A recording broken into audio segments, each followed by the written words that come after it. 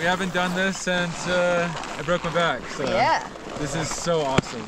Yeah. So stoked.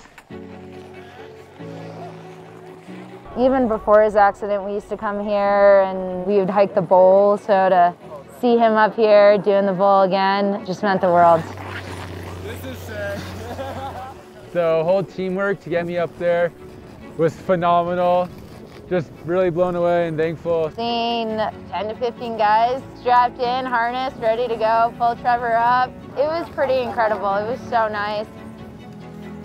That's honestly inclusion at its finest. You know, I'm like, oh man, I wish I could go do that. And I finally got to do it. So that was really, really such an awesome feeling to do that with my family and to do that again and to feel included and to be up top there again.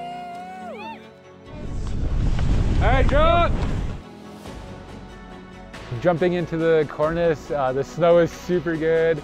Man, look at my smile. It's just, I'm speechless. I'm just so thankful to get back up there, ride it. Beyond thankful, ski patrol. I would say that was like one of the best runs of my year.